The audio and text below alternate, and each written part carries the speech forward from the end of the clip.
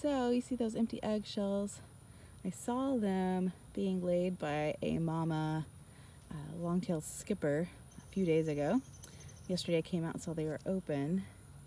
And then I had noticed obviously all these little pockets where were folded over, and that means that they had hatched. And you can see, I think you can see them. Let's see if I can find any in there. I don't see any in there right now.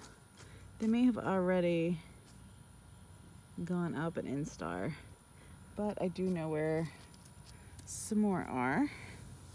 Let's go over here. Let's see. Oh yeah, there's one in here. They're also called bean leaf rollers. So people are like, oh, there's bean leaf. Oh yeah, so there's one right there that's out and about.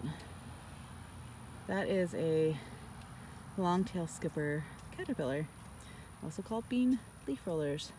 And people get all upset because they make their beans look like this, but they turn into beautiful, beautiful butterflies.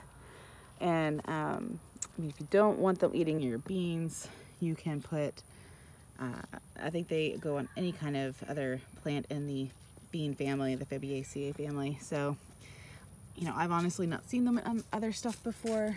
Let's see, there's some more here going on. But, yeah, there's one down in here. But you never know. You can always try.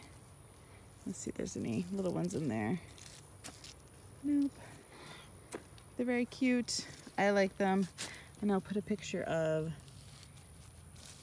an adult on here. There you go, maybe you see it a little better. Of the adult, and you'll be like, wow, that's a gorgeous butterfly. And you'll want to keep your bean leaf rollers.